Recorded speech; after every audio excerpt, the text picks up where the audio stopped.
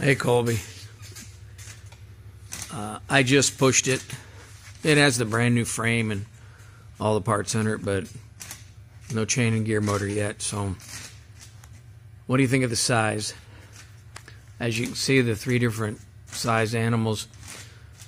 That's the way I was trying to group the carousels. I have enough to build 5 of these, and they'll all be like one short body, medium body, and then like the kangaroo, the tallest. So I thought it'd have more, you know, texture that way, or I don't know if that's the right word, but the footprint I think is nice.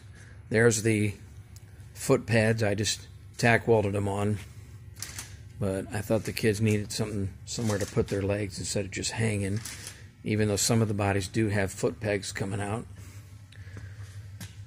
I don't want the kids stepping on those duck legs.